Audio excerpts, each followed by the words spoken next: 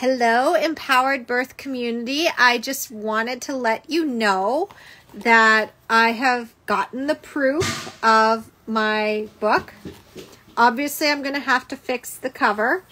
That was a learning curve. I'm learning this stuff, and it didn't turn out exactly the way I wanted, so I'll be fixing that. But soon, you will be able to have your very own copy. If you were worried about this book being too thick and having too much to read, like, look how short it is. You could read this in an afternoon or in a few hours. In fact, it only took me about 6 hours to edit it and format it and fix it up the first time I went through it.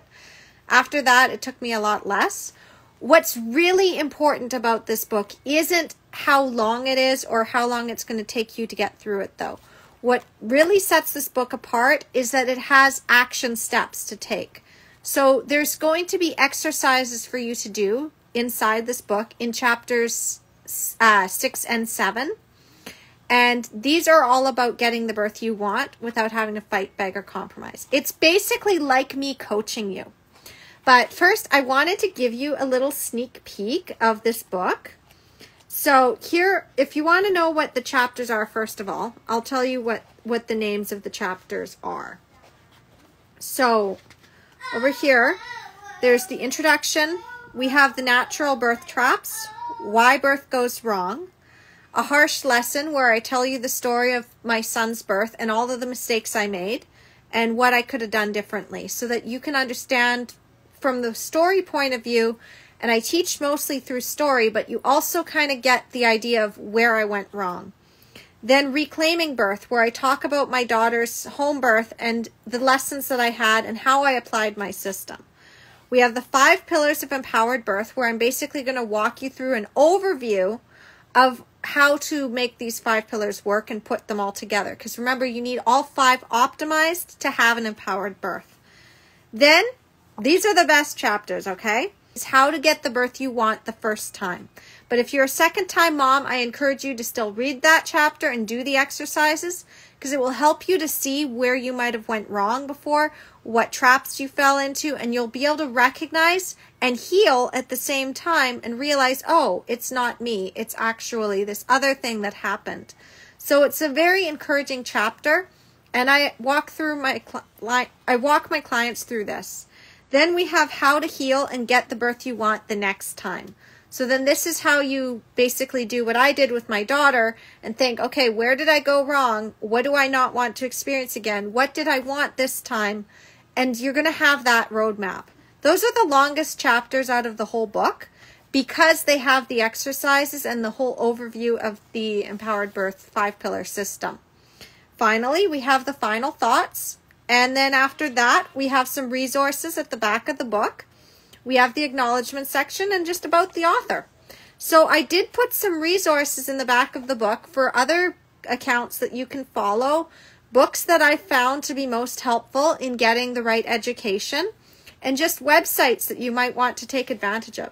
Some of them are from birth workers that I have admired and followed for years and who actually inspired me on my empowered birth journey. So the thing is about this book is it's not a typical birth book. There's nothing on dilation. There's nothing on cervix checks. There's really nothing about labor stages either because this is your roadmap to getting the birth you want. And if you're trying to go by the textbook definition of labor, that doesn't work. You need to be able to birth intuitively and you're going to follow your own plan and your body is going to follow its own process. This is the thing that I wish I had known when I was pregnant with my first and with my second, because I made some mistakes there too, as you'll find out when you read chapters 3 and 4 about the harsh lesson and reclaiming birth. So I'm just going to read to you the natural birth traps, okay? Because this is one of my favorite chapters, and it actually used to be an introduction until Jenny went and had her empowered birth, and I had to create another chapter. Have you ever wondered why most natural birth plans tend to fail? Why do so many women start off planning to avoid inductions, C-sections, the epidural, and swear up and down that they won't be cut or medicated during their births, and then 9 months later, that's exactly what happens? Why is it that so many people tell you not to get your hopes up and not to bother with a birth plan. There are so many courses and books out there that tell you that if you just avoid this one thing, or do what your doctor tells you, or you hire a doula or a midwife, that you'll somehow magically get what you want in your birth. I wish that was the case, but the truth is that unless you know what's going on behind the curtain in the birth world, and unless you've figured out the loopholes, you could end up like my friend Kate. She was a first-time mom who had done all the things that first-time moms planning natural births are told to do. And she wound up having a C-section and asking herself how the hell it had happened. You're going to hear Kate's story in a moment, but first I'm going to ask you something. Have you done everything you need to do to ensure you will get the birth you want? How much have you prepared and thought about this birth? What have you already considered? How much are you willing to invest your time and money into making sure it happens? Since you picked up this book, I'm going to guess that you are invested enough that you would pay money for some things that would ensure birth go your way. You might choose to have an out-of-hospital birth and be willing to pay out of pocket for a midwife. You might have hired a doula. You might be enrolled in childbirth classes. I have some uncomfortable news. Kate did those things too. She still wound up with a traumatic birth. This isn't because of any failing in her body, though. If Kate had known the secrets that I'm going to teach you in this book, she might have had a different outcome. Unfortunately, no one told her those secrets until it was already too late. Many women who have learned what I'm going to tell you have been outraged. They've cried out, "Why did no one tell me this when I needed to hear it most?"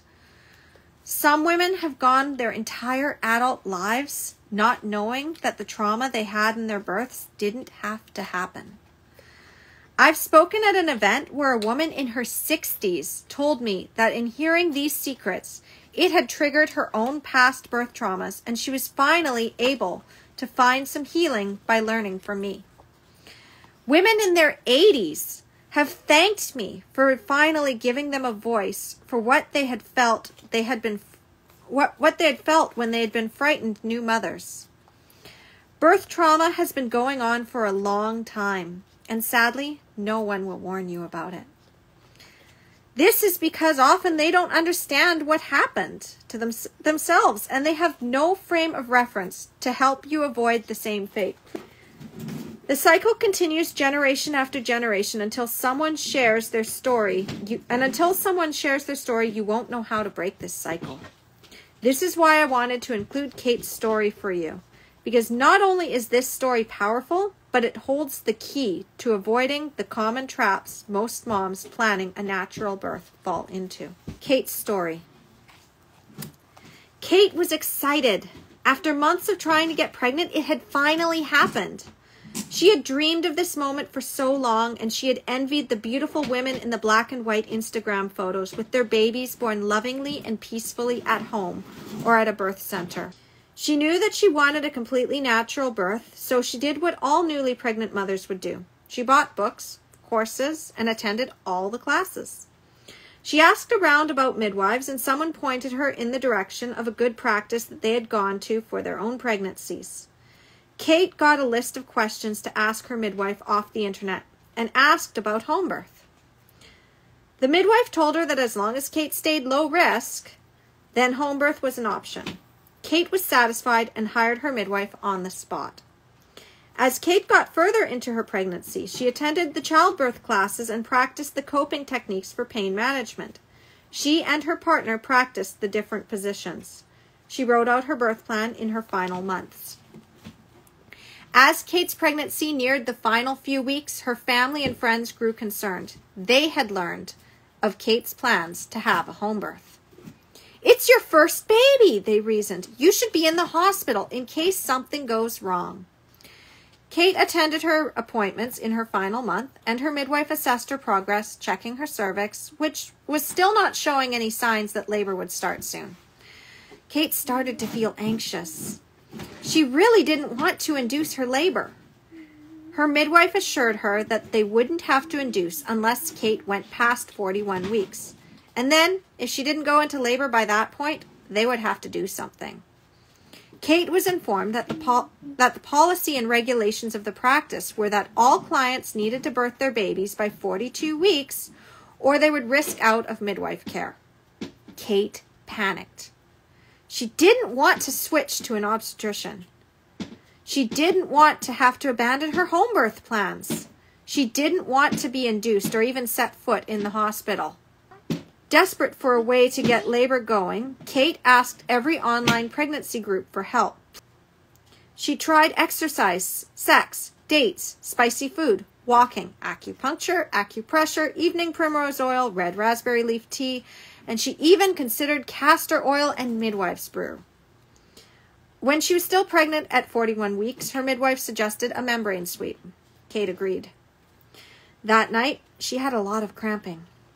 Her mucus plug had come loose, and she wondered if labor was starting. She called her midwife and was informed that her contractions were still too far apart, and to call back when they were closer together, lasted longer than a minute, and were more intense. Kate had a restless night, and by morning the contractions had stopped. She was told it was false labor. You had a membrane sweep yesterday, her midwife reminded her. Sometimes that triggers labor-like contractions. We can try again in a few days. Kate agreed. She was desperate to get into labor before she would risk out of midwife care. The second sweep didn't work either. Kate endured another restless night, and by morning she was exhausted and running out of time. Some people just don't go into labor on their own, her mother told her. I went overdue with you two. Induction isn't really that bad. You'll be fine. Kate agreed to an induction at 41 weeks and 5 days. Her midwife assured her that she would be there for the birth and that they could still make the hospital a home-like environment for her. Because Kate's cervix still hadn't started to dilate on its own, the first step was to ripen it with prostaglandins. Contractions began, and Kate was already feeling a lot of discomfort. She didn't like being in the bed, but now that she was being induced, she was informed that continuous monitoring was necessary to ensure that the induction wasn't too stressful on the baby. After a few hours, she couldn't take it anymore. The midwife said that Kate had only dilated 1 centimeter and they needed her to be 4 centimeters before they could start the next step of the induction process. Kate agreed to have an epidural so that she could have some relief. She slept a few hours, and when she woke up, she was informed that things still had not progressed and that the next step would be to break her waters and give her something to get things going. She was told that it was oxytocin and that it would help her have her baby sooner. Kate didn't want to agree, but she also knew that her body wasn't doing what it was supposed to do and that she had run out of options. Home birth was out of the question now, and the induction process had already started. The nurse administered the oxytocin through the IV, and Kate was thankful that the epidural could be topped up, because those contractions lasted for much longer than a minute and were one on top of the other. A few hours later, the doctor came in the room. There's still no progress, he said. Your baby is in distress. We have to perform a C-section. Kate was devastated. Her entire plan for a natural birth had fallen apart, and she didn't know how or why this was happening. She'd done everything right. She'd hired a midwife and taken all the birth classes. She'd taken care of herself, eaten well, and exercised. It didn't make any sense at all. She cried silently as she lay on the operating table. She hadn't wanted any of this. She'd simply wanted to birth her baby at home in the water, surrounded by people who loved and supported her. After birth, Kate felt like her body had betrayed her. She wondered if she would ever get that beautiful home birth now that she'd had a cesarean. And that's the end of Kate's story, or is it? So the thing is that Kate's story is very similar to a lot of the stories that a lot of my clients have, where they were told that they didn't go into labor on their own, or that their bodies didn't dilate, or that some other issue came up, so that's why they had a C-section. And in the end, they were told that they couldn't have a VBAC.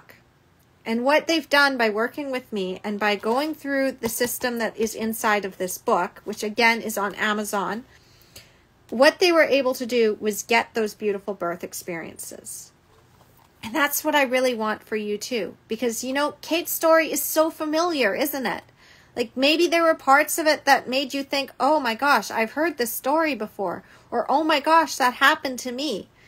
And no, I'm not psychic. I've just been doing this for the last 10 years. And some of this story is my story. And some of it is the stories of my other clients. Like this is so familiar. You'll find this in any mom group. And the fact is that there's so much more under the surface. Now, maybe you already know some of what Kate did wrong. And if you do, put in the comments. Tell me. Tell me what you think happened that led to Kate's cesarean. And I'll tell you if you're right. And whoever's closest and gets all of the traps that Kate fell into, then I will probably reach out to you and I will give you a copy of Your Empowered Birth as a gift. But I'm only going to give it to one person. So you've got to come in fast and first come, first serve. If you can get every single one of those traps, and there's quite a few of them, and you can tell me every single one, I'll gift you a copy of Your Empowered Birth. In fact, I'm going to print out a paperback. I will autograph it for you. I will give you an inscription and I will mail it to your house for you to actually have it as a physical copy of this book. Okay? But again, if you want to know, if you want to get this, you've got to be the first one to tell me all of the traps that Kate fell into.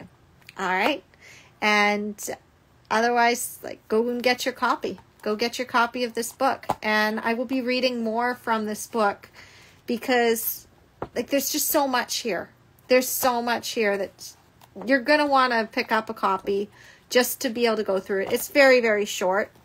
It's the exercises that really help you. And then in addition to that, there's also bonuses that you get with this book. So you'll be able to go and get that. Once you read this book, it will give you the URL and you can go in and you can get your bonuses.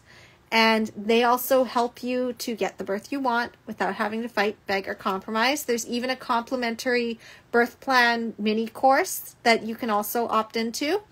And the birth plan mini course is based off of what I've taught my clients. Again, it's like the first step in my program. And then what they're able to do with that is they use that as their birth vision. And you'll learn more about that when you get Your Empowered Birth. So thank you so much for following me. And if you found this helpful, if you really loved what was in this chapter that I just shared with you and you want to know more, or you think that others might really enjoy hearing this, then send them into the community. Let them know about this book. This has been a labor of love for the last 10 years. It's everything that I've learned as a birth worker, a birth advocate, as a mother who went through and had an empowered birth and built the system and then taught other moms how to do the same thing. So I didn't even trust my own system until after I helped other moms do the same thing that I did. I was like, well, maybe it's just a fluke. Maybe I just got it. But no, this actually works. This is the most powerful thing you could possibly learn and the best thing you could do for your birth experience to be able to get that beautiful natural birth you're envisioning, or at least make your own decisions. So that you know that if you did choose a cesarean, that it was actually your choice. It wasn't something that you felt you had no choice. And it wasn't something where you got tricked into it. It's like, this is what I chose and I feel good about it. And I understand why it had to happen this way. And I'm okay. I'm not traumatized. And that's so different than what a lot of people end up thinking. Oh, I had to have a C-section. My body doesn't work. Later to find out they got tricked and they fell into those natural birth traps like Kate did, because I'm going to give you one of the hints of what Kate did wrong. And it's very simple, is that she believed that her body really wasn't working. And she ended up trusting the experts over her own intuition. She knew that this was not the right path for her. But because of the way that the system was set up, she fell into all of those traps, one after the other. So if you can tell me all of them that she fell into by listening to the story, or go and get your copy of your Empowered Birth. And then what you can do from that point is I'll give you something else instead. If you already have a copy, or you can just send me your book and then I'll autograph it, like whatever you want to do. I have so many things that I can give you. I have courses, I have other things that I've created, and really, like, this is a choose your own adventure, and you basically get the birth you want that is completely unique to you, that nobody else is going to have your blueprint. No more checklists, no more templates, no more trying to ask the mom groups. You're going to have your intuition and know exactly what you need for your birth. So that's all I have for you today. Thank you again for listening, and go out and spread the word about Empowered Birth. I love you.